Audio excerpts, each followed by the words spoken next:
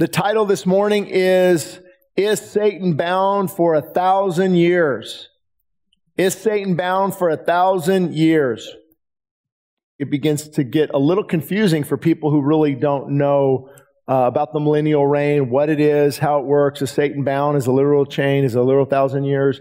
And there's pros and cons. And I kind of delved deep into that. And I realized I might have been losing some people. So the second service will be a little bit different, but if you do want more information on that, go and listen to the first service, and it'll hopefully give you more information on it. But I'm going to try to do my best to break it down, make it concise, and make it understandable. Is Satan bound for 1,000 years? What I mean by that is, and again, there's people in this audience and listening that have been studying Revelation longer than I've been alive. Well, maybe not that long, but close.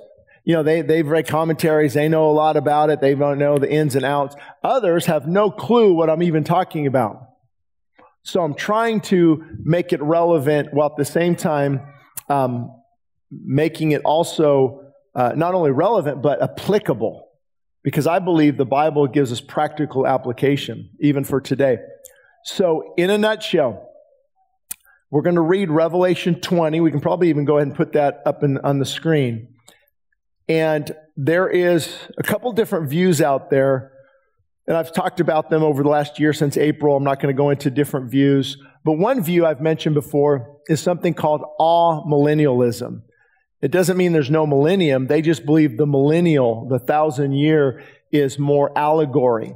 And it's not necessarily a 1,000-year period. It could be a period of church history that we're in. We're currently in the millennium, they would say. I don't necessarily agree with that, but that's amillennialism.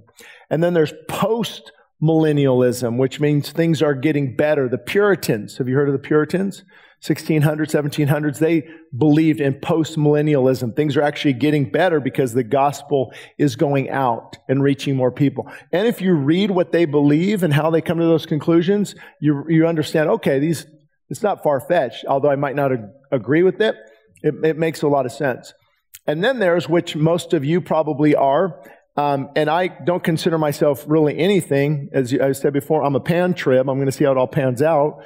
And sometimes when I say it doesn't really matter, I don't mean scriptures don't matter, because it matters. We're teaching it. It's important. What I'm saying is, whether it's amillennial, premillennial, postmillennial, rapture's coming soon, it's not going to change one iota the way I live. Doesn't change anything. No matter what the end time scenario is, I got a church to lead. I got kids to raise.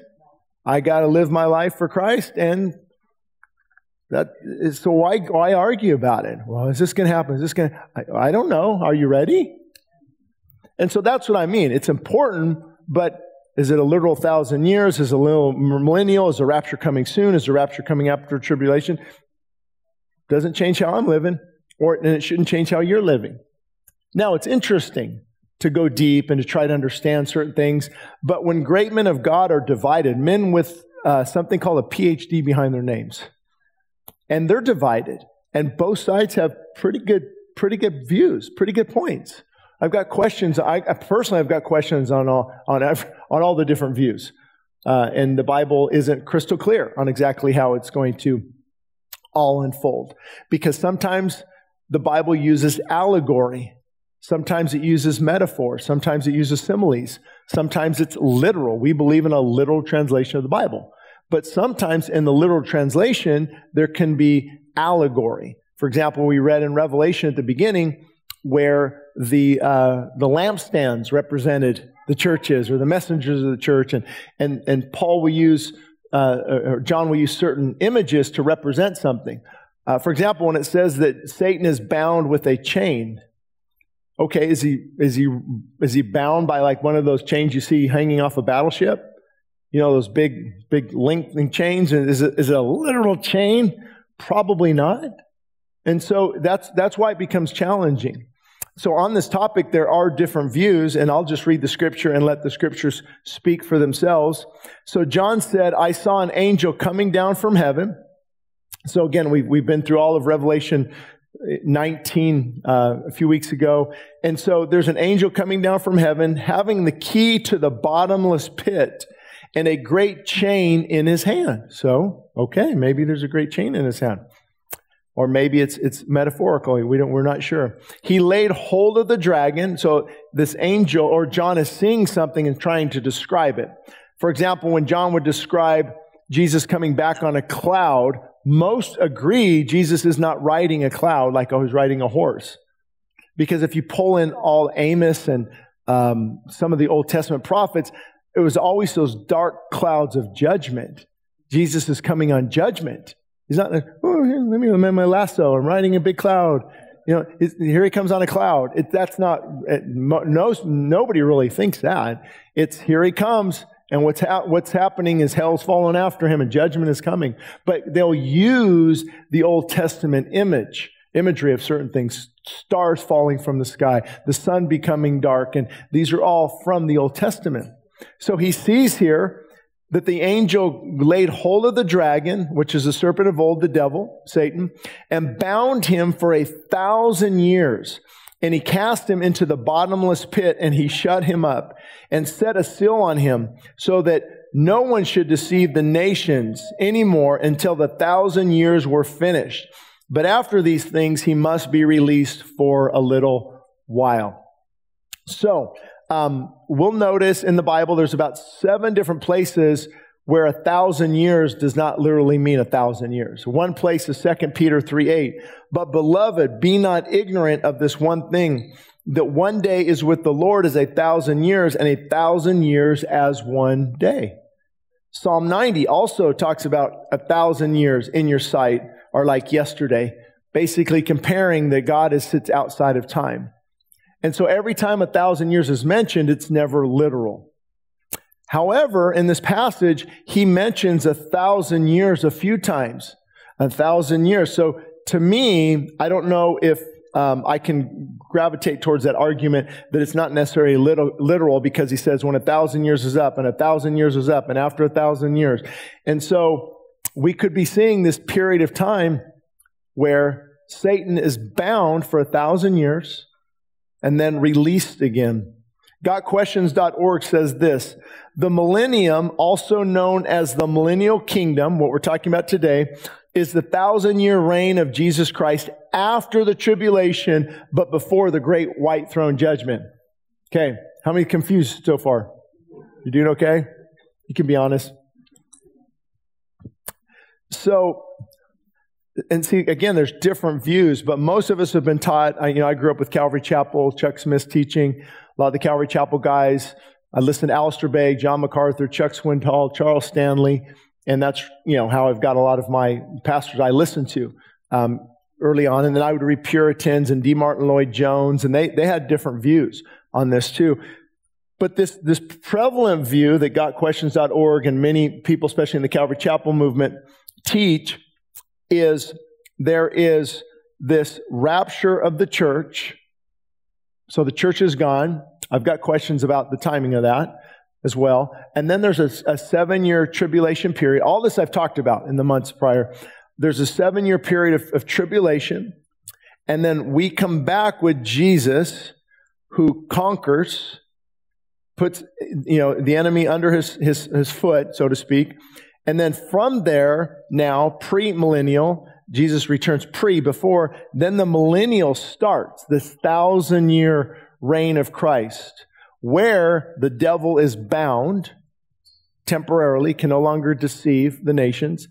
After the millennium, he is released, and God conquers him in a quick moment. The final battle, Gog and Magog, I believe it is.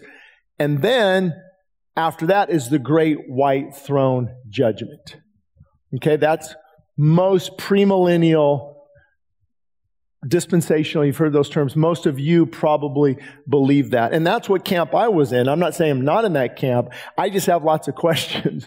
It's like, and for a pastor, I don't know if how many of you ever taught the Word of God? Maybe you have in studies. But I can't be wishy-washy. I can't be like, I'm not sure. Maybe this. Or say, yeah, this is exactly how it's going to happen. When I don't know, I just can't do that, because there are different views. And I can see the point of the 3 or 4, because there's the Augustinian view that Augustine had, and then of course people look, they look through their lens of experience how they interpret Scripture, don't we? Whatever teachers taught me, whatever commentaries I read, I looked through that lens. Trust me, Christians in the Middle East look at the Bible a little differently than we do. A lot differently. And so also like the Puritans, or those who did not believe this was literal, actually believe we're in the millennial reign now, and they break it down pretty well. But they also, the nation of Israel wasn't a nation yet. And so that was a pretty big turning point. You see God calling the nation back 1948, 47 or so. And now it's a nation again. And so one positive about the millennial is it's almost has to happen, because in order for a lot of Christ's the promises that God made, in order for a lot of those promises to come to fulfillment, there has to be this reign of Christ, where these Isaiah prophecies come true and these other prophecies come true, and those are ruling and reigning with Christ. And remember those verses where a young boy will stick his hand in the cobra and not be bit, and a lamb and a wolf will lie down together. Careful how I say wolf, because my family makes fun of me. So I'll never forget that. See, it's scars you wear forever. And a child will die at 100. Things like that. And so you see these promises that still need to be fulfilled. One big problem, and this is what I'll try to explain, that I went into more detail at the first and got a little confusing. There's something called the parousia. It's in Greek, parousia. And it talks about many times his parousia, his coming, his coming, his coming, his coming. And so for me, when I read the Bible, it's like, at his coming, hell, death, and sin will be defeated. At his coming, unbelievers will be judged. But with millennialism, there's 1,000 more years of sin. There's 1,000 more years of people being unbelievers. I'm like, wow, got to wait another 1,000 years now? So I've always read it, when he comes again, when our King comes, boom, it's over, it's done. But with the millennial, 1,000 years, then there are still unbelievers after Christ returns. There are still people coming to faith in Christ after there's death and decay during the millennium. So that's just one I've always kind of struggled with. Also, Ezekiel mentions the building of this, and you'll probably hear some of you following the red heifers, that they're preparing for the temple, and they're going to, Ezekiel talks about rebuilding the temple, and it's like daily sacrifices will be brought again during this millennial. And so and people say, well, it's for memorial. But to me, that's kind of blasphemous. Jesus died, what are we doing? We're killing animals again for 1,000 years? It's like, so I just have lots of questions, and nobody's been able to satisfy those questions on either side, because every view, there's holes you can poke in every view. Because here's why, we try to speculate. The rapture is clearly taught, is it not? And it will be caught up. Okay, when? Well, I think here, and you take Matthew 28, and you take Ezekiel, this, and you take Revelation, and you put all these pieces of the puzzle together, and here's where I think it's going to happen, or how it's going to happen. Yeah, but what about this? What about this? You kind of forgot about that point. Okay, and so there's just, all we do know is he's coming again. Are you ready? He's going to win. And if he's ruling and reigning for 1,000 years and Satan's bound, I'm on his team. If we're in the millennial now, God help us, I'm on his team. Most of us will not see probably a lot of this as we get older. So the purpose of the 1,000-year reign is to fulfill various promises God made. Some of these promises, called covenants, were given specifically to Israel. And you'll see also, man, there's so many rabbit trails. Have you ever heard of replacement theology or covenant theology? People get pretty passionate about it. But it basically says, replacement theology, covenant theology says that the church has now replaced Israel. So God does not have a plan for Israel. The reason that's hard is there's some verses I read that's like, still, some of these promises haven't been fulfilled yet. So they could be fulfilled during the millennial, and God deals with the church, and He deals with the nation of Israel, especially after the nation of Israel was reborn, especially after it is now still the hot spot of the world. I mean, that in and of itself, this little tiny sliver, have you ever looked at a world map? This little tiny sliver of land is causing all these problems. And it started back with Abraham, thinking he would hurry up God's plan and bring forth an Ishmael. Do you guys realize that? That it goes back to Abram and Sarah conceiving this not of the promise, the illegitimate child, and then the child of the promise, and these two have been at war ever since. Even if you trace it to Palestinians and Jews, Arabs and Jews, you can trace this battle back thousands of years. And so personally, I don't think the church has replaced the nation of Israel. I can't come to that conclusion, even though I do understand why some people believe that. And I could spend 30 minutes on that because it's also called covenant theology for a reason. And the scriptures they use are interesting scriptures because basically covenant theology says, God says, if you do this, I will do this. And Israel didn't do this. They walked away from God, so now God is no longer bound to fulfill those covenants because it's covenant theology. So now Israel is no longer part of His plan. And so you can see how there's interesting rabbit holes on all of these topics, of especially when it comes to the end times. And so what I mentioned at the first service that I was going to kind of go through quickly, but it might be important. Let's put that up there. If you are a premillennial, which most of us probably are, again, I avoid labels personally. I've just always tried to do that. Are you a Calvinist? Or are you Arminianist? Arminian. A-R-E-M. Armenian. I get confused with Armenianism, right? Or the group of people. So what are you, Shane? I get emailed this. Before I come to your church, I need to know, are you a Calvinist? What's the Bible say? I don't want to do a Bible. What are you? Let's read Scripture. What does the Bible say? Right, because if you know, Calvinism is the belief that, for example, this audience, God's going to elect just a certain amount of people to be saved. The rest, there's nothing they can do. They're damned. And so the scriptures they use are some good scriptures. But then there's also scriptures that say whosoever. The Bible says you would not. It doesn't say you could not. And so the Bible tells me God is sovereign.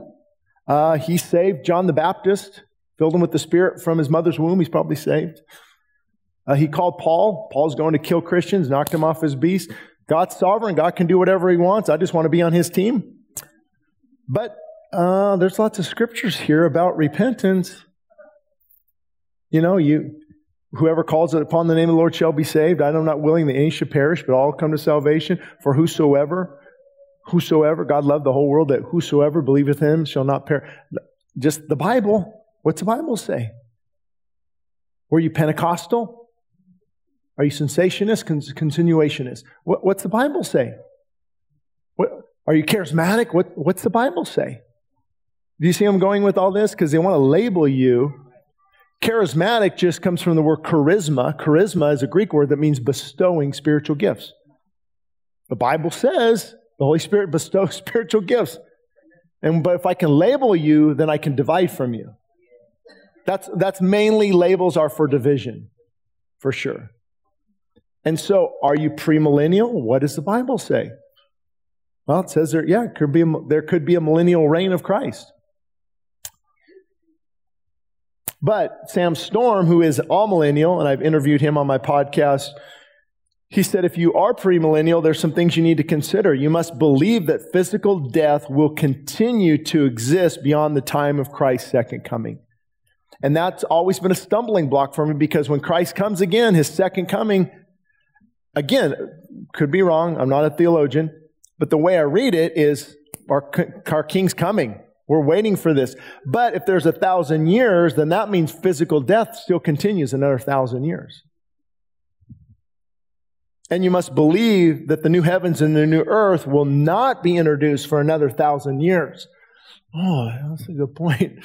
So I guess we're not waiting for heaven and earth, the new heavens and earth right at his return. We got to wait 1,000 years. And maybe we do. Again, the Bible, there's different views. I personally think, how many times does Jesus talk about unity? Father, I pray that they be united just as we are. Let this root of bitterness be put away from you. Err on the side of love. Be quick to listen. How do you practice all of those things if you're not challenged by them? Correct?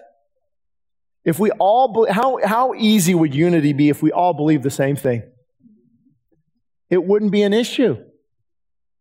It would not be an issue at all. So how do I be united with you, but we don't agree on the non-essentials? See, that's the key. We have to agree on the essentials. I've been invited to interfaith meetings. Can you come pray with an imam and a Buddhist? And we want lunch, yeah. But no. Worship God? Are you kidding me? What draws us all together are the essentials. The virgin birth. Is Scripture the inerrant, crystal clear Word of God? Inerrant, inspired by, absolutely. Is Jesus a good teacher, or is he the Son of God? He is the only way, the only life. So you've got these, and a couple people added some more in there, the triune nature of God and things. But these are essentials. There's no, we can't be divided on the essentials. Division on the essentials is actually a good thing, that God calls us to withdraw from those who cause contention. So if we have people here and say, hey, Shane, I think Jesus is a good teacher, but man, the God stuff, I can't get on board with that. And I want to serve in men's ministry. I can't. I love you, but I can't. I'm not united with you on the essentials.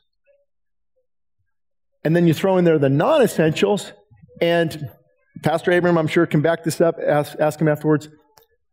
The majority of the division in the church is on the non-essentials. Oh my goodness, people. During worship, why are you standing? Why are you sitting? Why are you raising your hands? Why aren't you raising your hands? Why are you dressed in suit and tie? Why aren't you dressed in suit and tie? Why isn't you have the King James only version of the Bible? What? Hello? What? Division.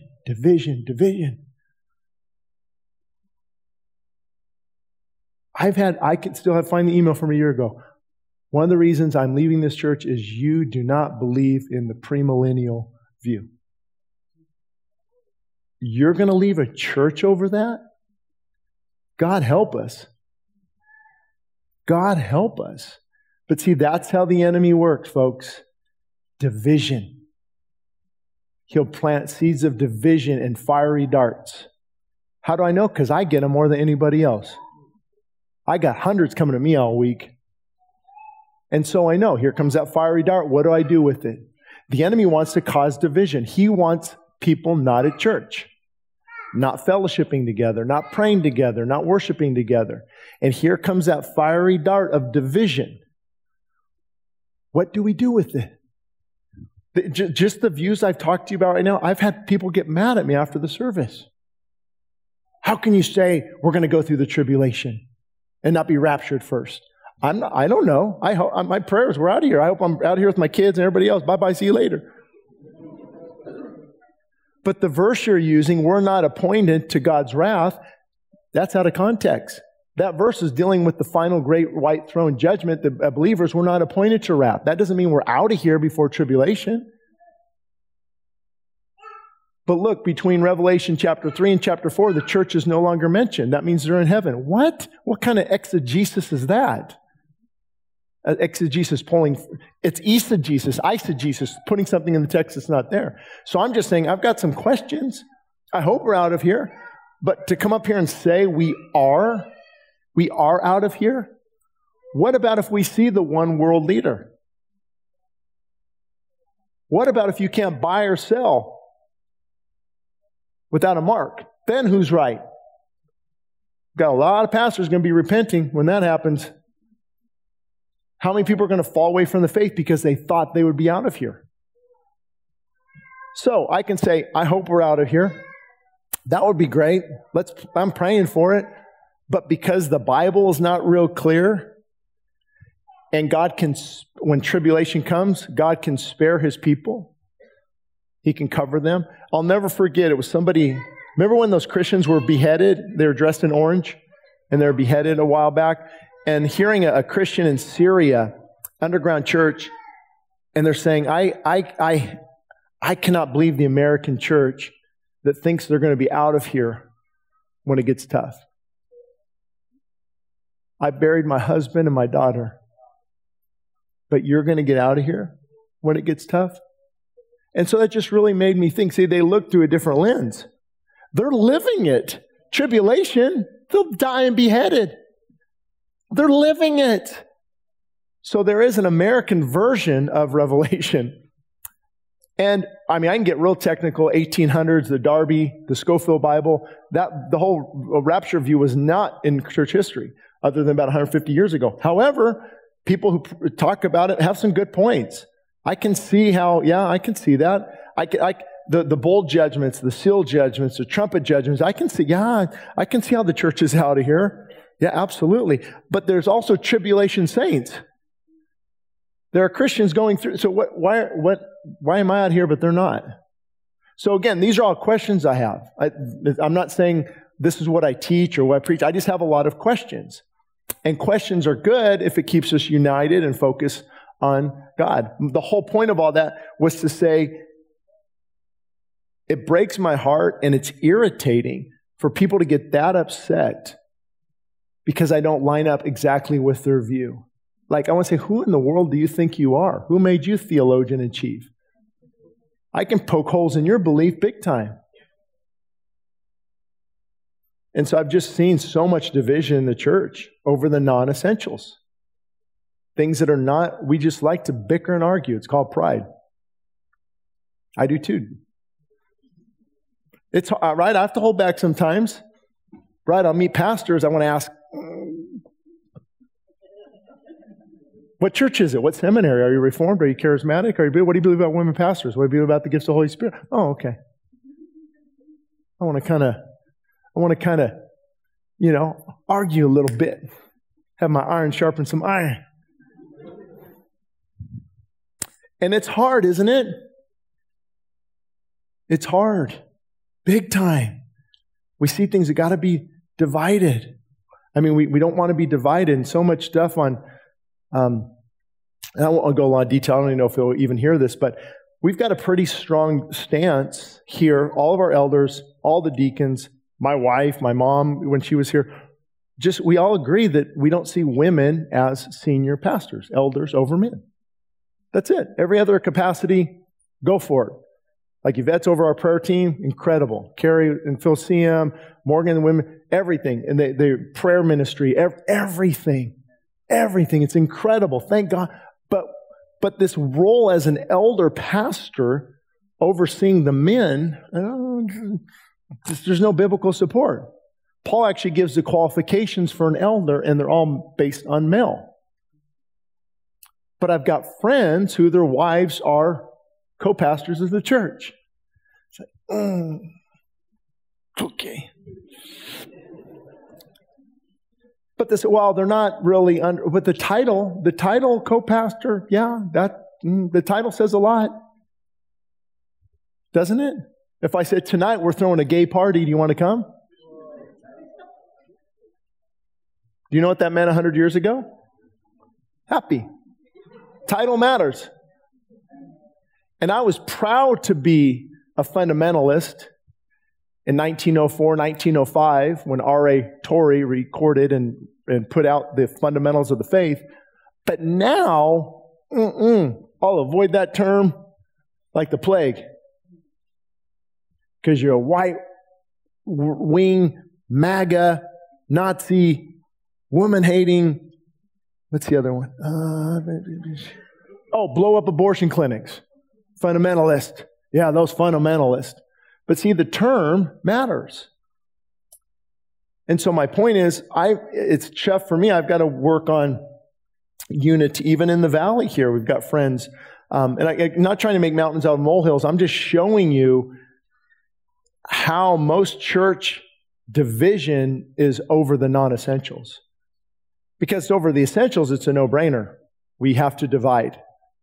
We have to divide when it comes to the essentials of the faith. And that's why you will not see different religions in the same house of God. I want him to do a podcast with me at the first service. He was an apologist for the Jehovah's Witness. Talk about knowing this stuff, right? You just got baptized last Sunday, actually. Luke did it. I don't know where Luke. Good job, Luke. So, maybe I shouldn't have said that. Let's edit that out. No, I'm sure he's fine. He'll be fine because he told me this. He goes, I had to get baptized here because now if you get baptized in the Jehovah's Church, I baptize you in the name of the Father, the Son, and the Holy Organization of the Watchtower Organization. Something like that. What? He told me. The Father, the Son, and something like the Holy Organization. They void the work of the Spirit. And you wonder why I say something? I think it's cowardly not to say anything. Because it's much easier. Do you know how many Catholics I got mad a month ago? Oh my goodness. I'm still getting emails. All I'm doing is telling the truth. It would be so much, and you can see they got Mary up on a statue in Spain last week, as high as the ceiling almost, carrying Mary on a statue with all these women. Blasphemy. What the Pope just say? What Pope just say? We're all inherently good? That's apostate. That guy's not even a Christian. The Pope. That's true. That's true. But if I want to be liked by you, I will come in and say nothing that's controversial. Do I want the Mormons down the street upset? No. I don't, but you got to tell them the truth, especially when you're on the broad road to destruction. I've got to stand before God someday, and God probably won't happen like this, but you coward. You had the opportunity to tell countless people the truth of the gospel, but you were more concerned about the opinions of men than the truth of God's word. I've got to deal with that. And so usually though, when people get that upset, you know you struck a chord with them. And I asked them, are you trusting in Mary in good works or in Christ? Well, both are important. We got to pray to Mary. We got to do good works, and we pray the saint. Wait, what? That's blasphemy. That's brainwashing. And so you have to lovingly challenge. And my question would be, if that upsets you, ask God why. Why does that upset you? If it's true, it shouldn't upset you. Oh, that's Shane. He's just wrong. I know it's true. No, you don't. The evil, the demonic is being exposed. That's why people get so upset when you question things. I'll have people spit on the ground, flip me off, and say all kinds of things about Jesus with a smile on my face. You don't upset me. I know it's true. But if you get so angry and so mad because something is being exposed, I would really encourage you to look at that. So again, I went through the different options at the first service. Basically, I guess I could sum it up this way. I wish I would have thought this first service.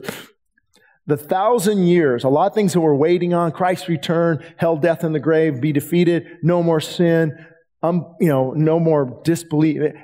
All of that is actually put on hold for 1,000 years. And maybe so. I don't know. It seems like because he's going to say 1,000 years again, 1,000 years again, 1,000 years again. Like in Revelation 24, I saw thrones and they sat on them and judgment was committed to them. So see, this is one reason why it could be a literal 1,000 years, because when Jesus talked about even you will rule and reign with me on thrones and the 12, the whole thing there, this could be an opportunity where we actually rule and reign with Christ for the 1,000 years. And judgment was given to them. Then I saw the souls of those who had been beheaded for their witness to Jesus and for the word of God. So he actually sees the tribulation saints, I believe, because he said, these are the ones who did not worship the beast or his image. And they had not received the mark on their foreheads or on their hands. And they lived and reigned with Christ for 1,000 years. So now I'm back to thinking it's literal, right? Because what, Shane, how do you know something's literal? The context supports it. For example, in Peter, when it says 1,000 days, 1,000 years is but a day for the Lord, you look, okay, the context is saying God lives outside of time. But when he keeps saying, and for 1,000 years, and for 1,000 years, and for 1,000 years, it seems to me, to be more literal that it is 1,000 years. So you guys feel better now? I don't know. I just think it's healthy to ask questions and think things through. That's where I've come to the majority of my conclusions is questioning a lot of things, because then I go deeper. Then I start to go, I'll share something with you as well. I'm not kidding. This will upset people too. Maybe I won't. Let's keep reading. No, but you guys know, I've talked about a lot, but when I came to my conclusion about salvation, losing salvation, not losing salvation, I was raised in the churches that, man, 1 week you're good, next week if you're in sin, you better get to this altar, you can lose your salvation, and you kind of live like, holy smokes. And then I wonder, what about if I get Alzheimer's or dementia? Like, what keeps keeps you saved? If you've got to keep the faith. And so I said, okay, Lord, I have lots of questions here. So I just poured into the scriptures. I weighed scriptures on both sides in context. For example, the scripture, they say, anyone who wanders from the truth and he who turns them back saves a soul from death. Well, the context actually is dealing with physical death as a result of sin, not losing your salvation. And then Hebrews 6, whoever's been enlightened, who's ever tasted the good things of God, who's ever partaken of the good things of God, if they fall away, they shall never be renewed again to repentance. Well, I begin to look at each word. Paul, whoever writer of Hebrews is, those words are never used in regard to salvation. Judas Iscariot partook and tasted of the good things. He was part of the ministry. So when he fell away, there's no renewing him repentance. And then I weigh those with the Holy Spirit is given to me and to you as a seal. Did you know that? The Holy Spirit seals you until the day of redemption. So then I have to think, is that a partial seal that I can break? I don't see that. Nothing can separate me from the love of God, which is in Christ Jesus. Neither height, nor depth, nor principalities, nor powers, nor things to come, nor things present, nor any created being can separate me from the love which is in God, Christ Jesus. I'm a child of God. I never see being an unchild of God. They were once a child, now they're not a child. So I begin to ask all these questions. Not only are you given the Holy Spirit as a guarantee, or seals you, you are given the Holy Spirit as a guarantee. So the Holy Spirit in my heart is a guarantee of my inheritance. How do you undo that? Also, being born again is a supernatural act of God by which I repent and believe, and the Holy Spirit comes and converts me. I'm regenerated. So how can I undo this supernatural act of God? So that's where I've came to my conclusion early on, 20 years ago, that I don't believe a person can lose their salvation. Now people get upset. You're giving people permission to sin. Once saved, always saved. No, I'm saying if they're living like a sinner, they're not saved. I'm not giving anybody permission to sin. If somebody's living like a sinner with no repentance, then there's no regenerated heart. Now, what about this? I understand. I got it. But it's good to ask questions, because then you can dig even deeper on certain things. And I have people get mad at me on that one too. It's almost like, you know what? I cannot express what I believe. I've come to the conclusion, you know what? I've come to the conclusion. You guys ready for this? If you want no critics, say nothing, do nothing, be nothing. Right? No, I'm talking to you guys too. if you want no critics, say nothing, do nothing, be nothing. Pastor Abram will tell you this too. What I love about taking off most of August is nobody gets mad at me. You know who they get mad at? Yeah. You said this. You said this. You said this. You said this. And I'm just on vacation, not dealing with anything. When's Pastor Shane back? He wouldn't say that. Oh, you got mad at me last month. What do you... And I know, because people say stuff, I get triggered. My friends on the radio, Joe Pettick, and you hear, what's his name too? At 12, of course, Jack Hibbs, but gosh, I can't even think of his name now. But anyway, I saw text him and said, you said this. That's, man, I'm going to kick you off the radio now. But I'm joking, of course, right? But there's different views that bother me. Like, how can you say that? But God gives us the ability to express love and be quick. How are you quick to listen if you're never upset? All these scriptures means you're being challenged by something. Quick to listen, slow to. But many of us are quick to speak, slow to listen. Oh, James Cadiz. That's what I was thinking of. Because they are full on premillennial rapture, no doubt about it, in their mind whatsoever. Like, how do you come to a conclusion? How's this guy on a white horse, the Antichrist? Where in the world did you come up with that? That's just like pulling stuff out of the air. So anyway, let's get back on track. You guys are good this morning. But the rest of the dead did not live again until the 1,000 years were finished. So the believers are with the 1,000-year reign with Christ. Unbelievers are still what they would call Sheol, the place of the dead, the holding place. They're still waiting for this final judgment, is how it appears. Blessed and holy is he who has part in the first resurrection. Over such the second death has no power. But they shall be priests of God and of Christ. That just means we will minister to God, we will minister to Christ. That's all that means. And they shall reign with him 1,000 years. There's 1,000 years again. But this is very interesting. Did you know there's a second death? How many of you did not know there's a second death? Okay. Some of you. Here's what it is. The first death is when we die physically. The first death. The second death is when you die spiritually if you don't know Christ. That's the one I'm worried about for people. But think about this. All the focus right now is on the first death. Isn't it? Success. And the big thing, if you follow like fitness podcasts and things, the big thing now is longevity. Have you seen all the things on longevity? Red light therapy and jump in a cold pool for 10 minutes and brain-derived neurotropic factor and intermittent fasting and gut bacteria and immune building, boosting. It's like, whoa, longevity. What about if you get in a car accident next week? The first death.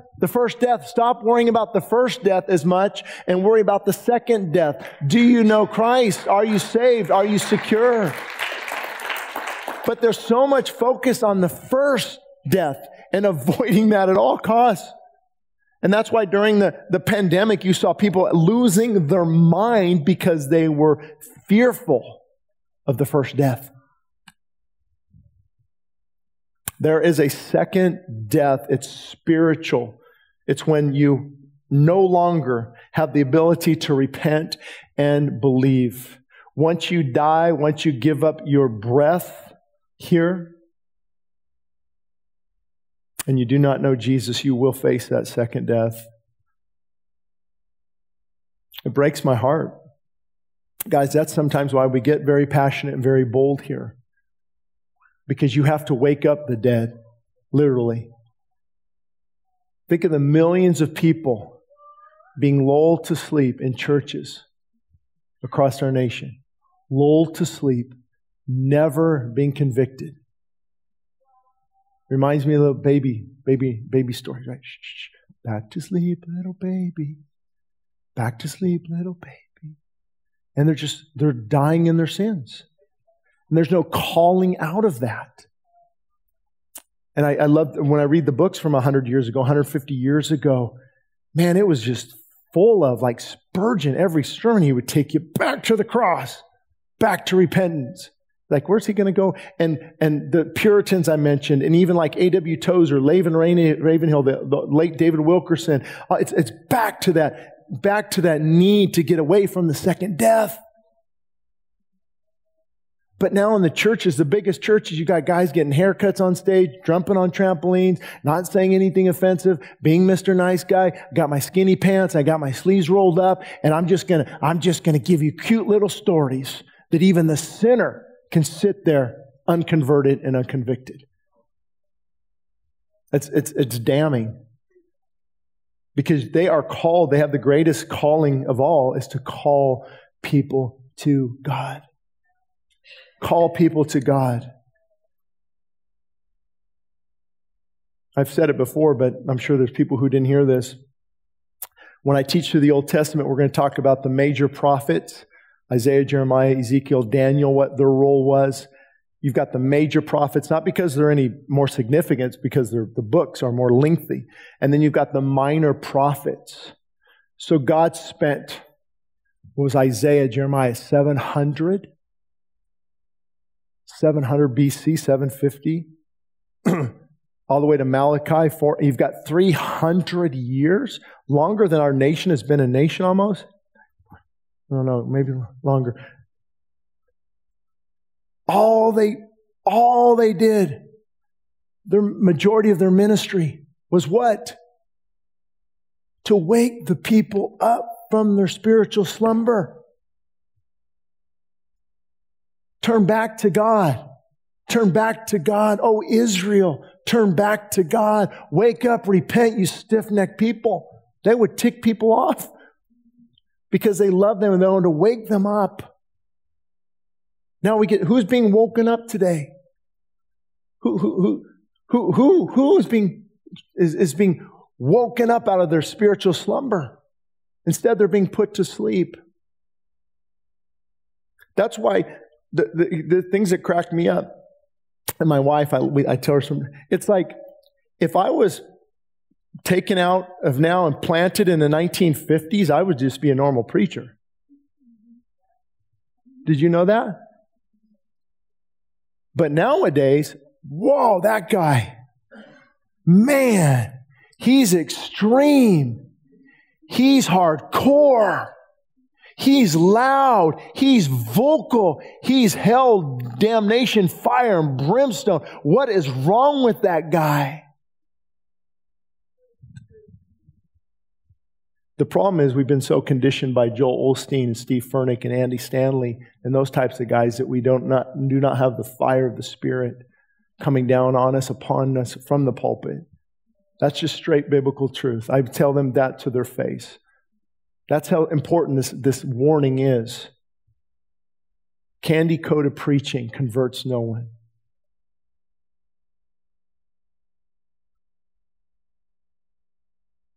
A strong case can be made, again, that it mentions 1,000 years a few times. It could be then a literal 1,000 years. So as I've been studying through Revelation, depending on when the rapture, we know there's a rapture, a catching away. We don't know when that is. We know that Jesus is coming. Possibly He comes.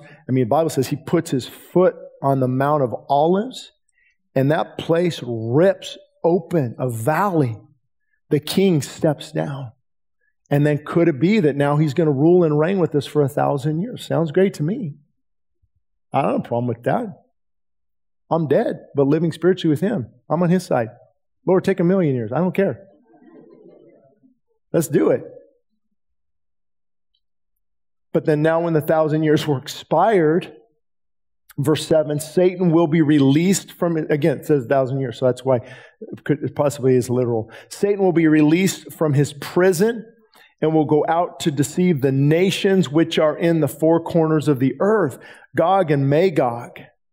And of course, you've heard Battle of Armageddon, and there's people questioning there's a battle before this. This is the final battle. Let's just read the scripture. So Satan will rally the troops, basically. He will gather them together to battle, and whose number. So somehow he gathers this evil coalition of people. You can't even number the sands of the sea. Boy, this is going to be a long battle, isn't it? How long is this battle going to take? Years? Let's see.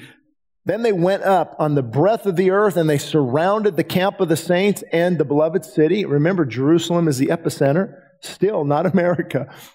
America's not the epicenter. And fire came down from God out of heaven and devoured them. Battle's over. That's it.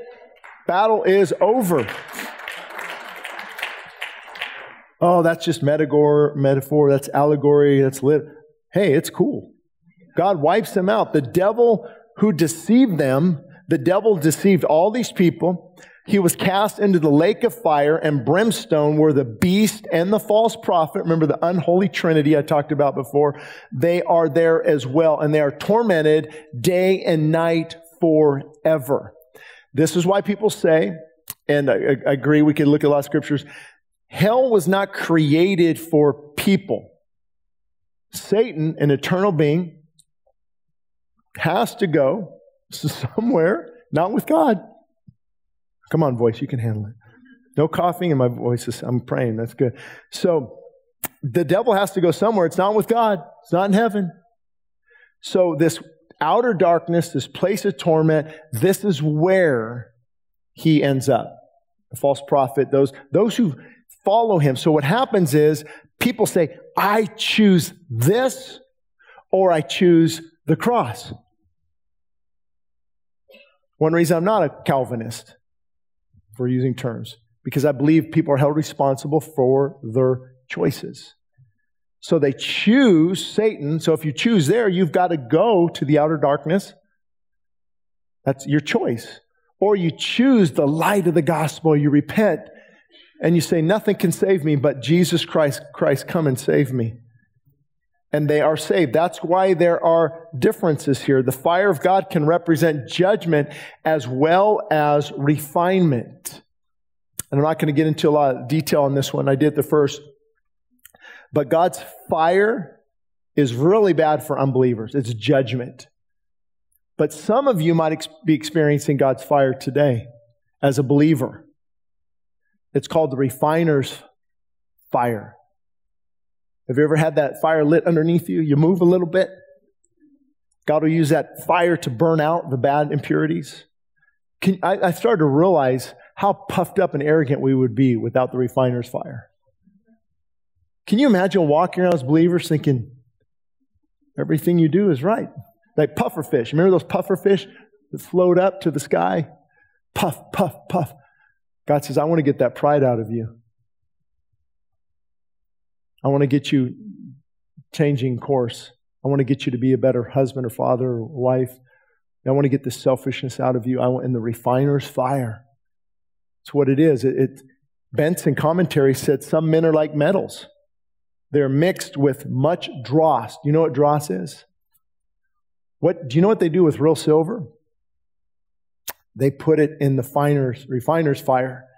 And the pure silver, it's beautiful actually if you've ever seen it, or gold. And then the impurities come out of it. And he's saying the same thing here. We're mixed. We have a lot of junk in us. Let's say that. Nothing but a fierce fire can purge away this junk.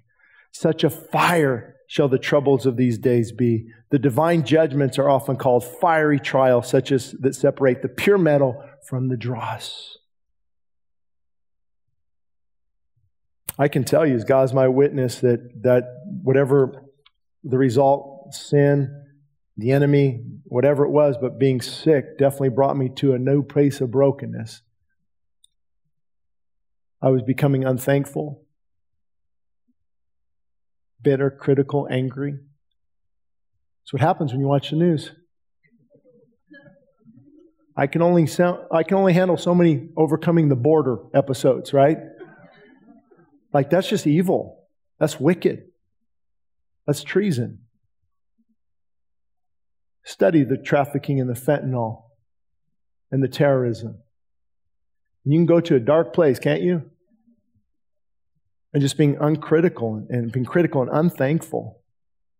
And then that will come out in everything you do. It will come out in your pastoring, in my case, being a husband, being a wife, having your kids. These refiner fires are special moments. Don't run from them, run to them. And then what happened? I saw the great white throne judgment. So here he's standing before the great white throne judgment, and heaven fled away, and there was no place for them. And I saw the dead, small and great, standing before God, and the books were opened, and another book was opened, which is the book of life. And the dead were judged according to their works by the things which were written in the books. Wait a minute, I thought works don't matter. Oh, let me explain this one real quick. You cannot gain access to heaven because of your works. It's because of His work. So there's nothing, great white, and there's, again, I went into more details at first, but it gets confusing on the different judgments, Bema seat of Christ, the sheep and the goat judgment, the final great white throne judgment. Many believe that this great white throne judgment is when we're all there, actually, and the books are opened. Well done, thou good and faithful servant, or depart from me, I never knew you. Regardless, I don't want to be on the wrong side of this judgment. So my works, in this case, don't judge me. Christ, what He did, judges me. However, if you don't have Christ, what do? They open the books. And Paul says, neither fornicators, nor adulterers, nor homosexuals. It's another controversy. I can only say that another couple of years, right? Especially in California. The homosexual, adulterer, fornication, blasphemy. All these different things. So the works are exposed. So it's not necessarily the work itself. The work reveals my heart, that I don't know Christ. And that's why Paul said, those who practice such things. See, it's one thing if a person does something like, God, I'm so sorry, please, I don't want to go back to that lifestyle. Lord, please, I'm grabbing onto the cross, I'm repenting. Oh, God, please. And it's a struggle for them, but they're running to God. That's a lot different than the person who just practices it, doesn't care, it's not wrong. I was born this way. We're actually getting ready in our nation to celebrate Pride Month. How ironic. Pride Month? Our fire stations are going to fly the gay flag? What? Huh? They'll be seeing it. You'll be seeing it. I'm just being honest, folks. This is perversion. It is blasphemy. Pride. Look at my sexual sin, and I don't care. I'm going to practice it, and I'm going to force everyone else to do it. I am proud. You are dead without Christ. You must repent and believe. So see, that's the work. That's the work. Let me drop some truth bombs this morning. But we have people here that struggle with all types of sins. Did you know that? You didn't know that? Pastor, at this church? Oh yeah. Because sometimes God doesn't just deliver. Sometimes it's a struggle. But you repent. You don't make those decisions anymore. You cling on to Christ. You hold on to the hem of His garment. That's the difference. That's a believer. Jesus, I'm struggling. Help. Help, please. I don't know where these thoughts are coming from. Anybody ever want to run back to their old lifestyle? No? 11 a.m. Let's be honest.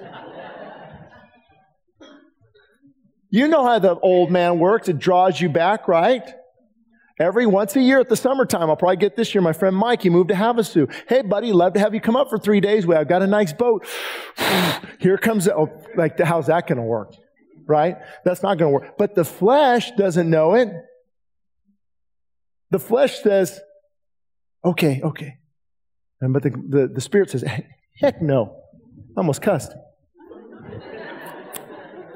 See? Struggle. But see, that's the difference. That's how your works judge you. I do these works, and I don't care what God's word says. They judge me. Because I practice evil. I practice darkness. Works do not save you, but they will definitely judge you. If you don't have Christ to save you, then your works will judge you. Then the sea, think of the Atlantic, the Pacific, all the different oceans. They gave up their dead, and death and Hades delivered up the dead as well. These holding places, all the dead were, this is amazing. Billions of people, and they were judged, each according to his works. Then death and Hades were cast in the lake of fire. This is the second death. And anyone not found written in the book of life was cast into the lake of fire. So, of course, it begs the question, how is your name written in the book of life? Again, He writes you in repentance and belief. I am so sure of it.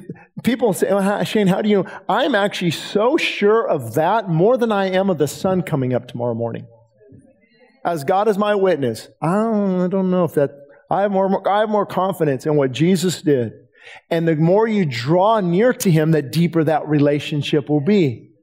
Those who seek me find me. Those who find me love me. And the more you love me, the more you want to seek me. It's the Holy Spirit's crying out, Abba, Father. That's more assurance than natural phenomenons happening. I'll leave you with this thought. The deception of a false destiny is going to be sidetracking millions of people. What I mean by that, the deception of a false destiny. Most people assume that everything will work out for them in the end because they are basically good. How often have we heard that? So they're living their whole life. I'm sure, I don't know for certain, but ask LeBron James. I'm pretty good. Ask Katy Perry. Taylor Swift. Ask them. I'm a pretty good person. And so you live your whole life with a false destiny. How many of you know Robert F. Kennedy Jr.? He said this on Twitter on the 22nd of this month. Most of us work a lifetime to get into heaven. Shouldn't that break our heart? The deception that they're living their whole life, 60 years, 70 years, 80 years, 90 years, their whole life. It's the deception. In a moment, like I said a few weeks ago, in a moment, they will know that everything they believed was a lie. Can you imagine all the Scientologists, all the Hindu, all the different, in a moment, they will realize they lived a lie. As I was researching this, it just came across, I looked at recent famous celebrities who died. Do you know O.J. Simpson died in April? And before him, Johnny Cochran, Robert Kardashian. What are they saying now? What are they saying now? If the glove don't fit, quit. No, they're not saying that. What are they saying now? I don't know where their hearts were at the end. Absolutely not. But look at this false dichotomy. Carl Weathers, one of my favorite actors who fought against Stallone. Matthew Perry, Suzanne Summers, Paul Rubens. Anybody recognize that name? Pee-wee Herman died. And I started to go through all these lists. I even saw like professional athletes, 34, the golfer who just died, 30 years old. And you start to look, and it's mind-blowing. How many of them were living a whole life of deception? I'm good with God. There's no second death. I'll evaporate. No, you won't. The soul is eternal, folks. Do business with God. Do business with God this morning. That's why for those who are interested, we do have baptisms available. We have the baptism always full every weekend. And I would love to baptize you, or Pastor Abram, let us know. We're going to be in the prayer room. If you're baptized as an infant, if you're baptized as a new believer, or not a new believer, but an unbeliever, and you're just in your teenage years. And I think, did I mention the Jehovah's Witness to this service, who was baptized as in the name of the Father, the Son, and the Holy Organization? That's not That's legitimate baptism. So if you want that, you desire that, you have a new life in Christ, the Bible says repent and believe. Repent and believe. Repent and believe. 3 times in the book of Hebrews it says, when you hear His voice, harden not your heart. Do you know that's what's putting countless people in hell? The second death? Hardness of heart. A couple months ago, I quoted that famous atheist who was dying on his deathbed. He said, keep those God bothers out of my room. Hardness of heart. Pride is deadly. It's damning. We'd love to baptize you. If you need to repent this morning, just repent during worship. Say, God, I need you. I need to get my life right. I repent and I believe in Jesus. I repent of my sin. Come and save me and cleanse me and set me free. And He will do that. At the end of any difficult message like this is always that message of hope. Always that. Thank God. Don't you guys love that about God? I mean, He'll chew you out and spank you. Have you ever had a Holy Spirit spank you? God disciplines those He loves. He chastises, actually. All in an effort to get you back. All in an effort to draw you back.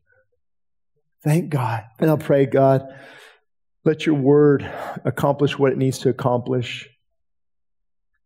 Lord, I would even say when this goes out on radio, that you would wake up the woke, shake the pulpits of America. Get us back to Bible preaching, Holy Spirit inspired, bold declarations of your truth.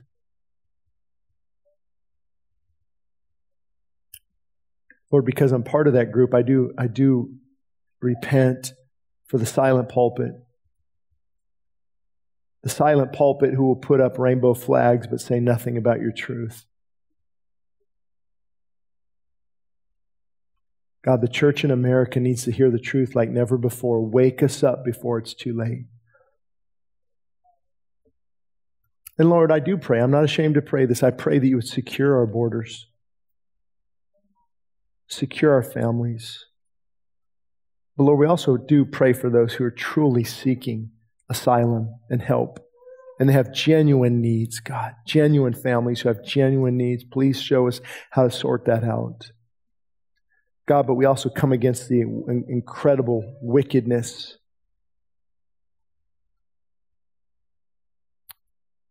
God, we're not giving up hope. We're looking to you. Get us off of the fence. Get us off of the sideline. Get us into the game.